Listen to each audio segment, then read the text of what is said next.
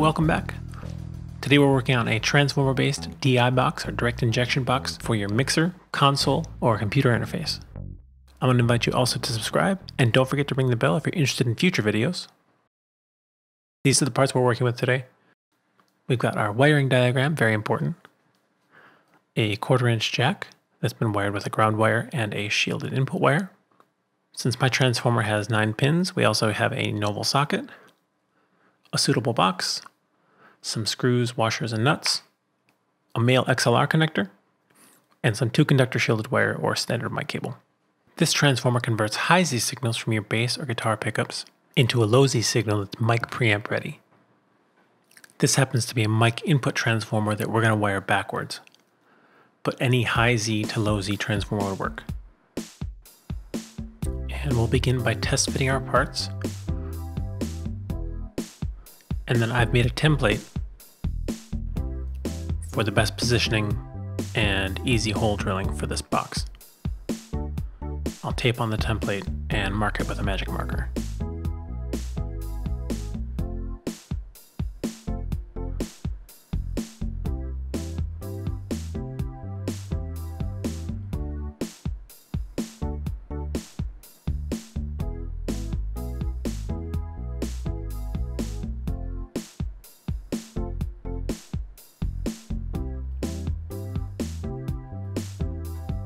Now to drill the other side, I'm going to use the same template.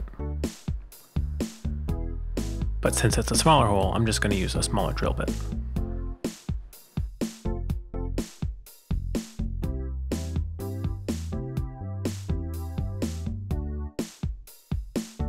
When my holes are drilled, I like to use files to clean up any burrs.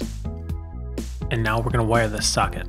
So to wire the socket, since this is such a small enclosure, I'm going to put my tube socket on upside down and wire from the top.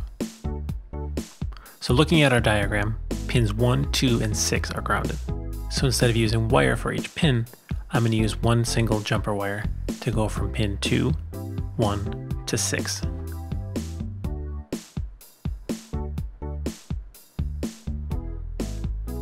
To get this to fit, I'm going to make a little J shape.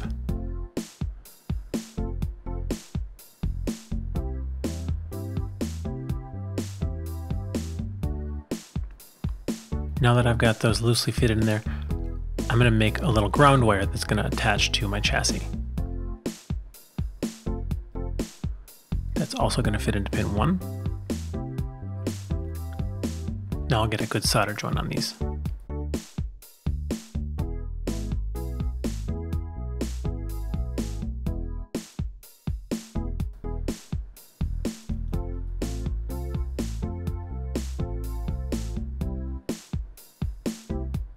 Okay, the connections are tight and shiny. I'll trim off any excess. Now I'm going to wire in the XLR wire. That includes a shield and 2 outputs. So you'll notice the shield wire slips right into the tube socket connector. That's actually a trick that I learned from working on vintage tape gear, which I'll share with you a little later. Solder up my shield, trim off the excess. Connect my hot and cold outputs.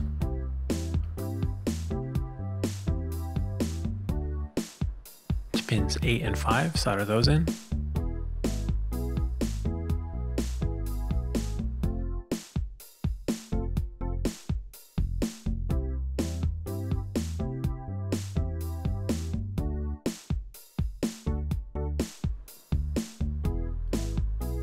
And check all my connections to make sure they're nice and tight.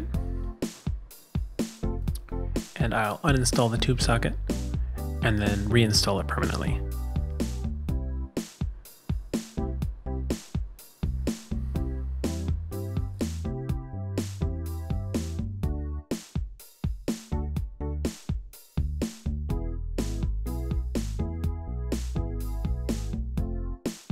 Now I'll solder in that ground wire to the existing RCA connector.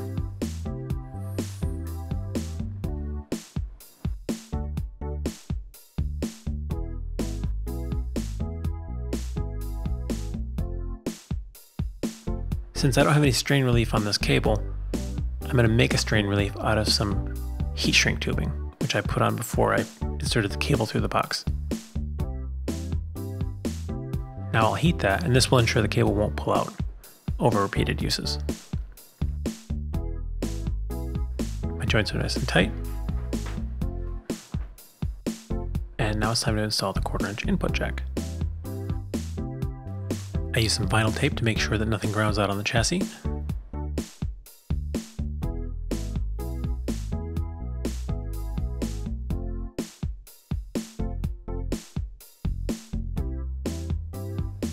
And I'm going to install the ground wire to pin 6. Solder that in.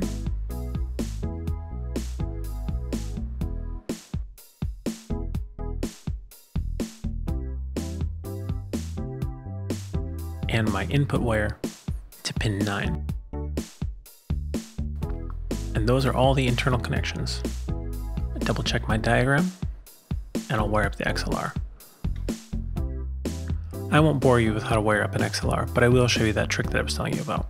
So as normal, separate your shield from your conductors, but I like to separate them into 2 groups.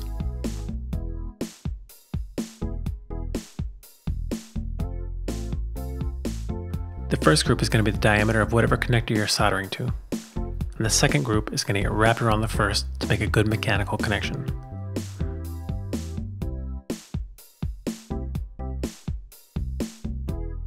We'll solder that joint to make sure it gets a good electrical connection.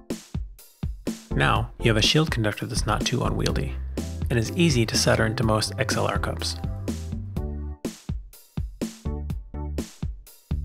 We'll install our transformer.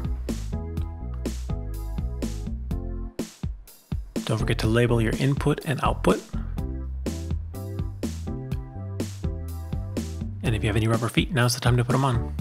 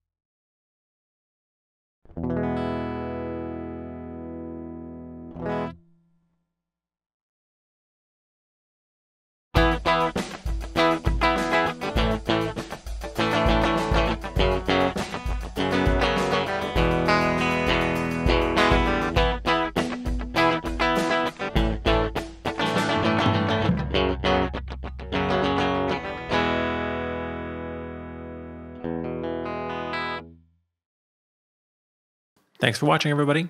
See you next time.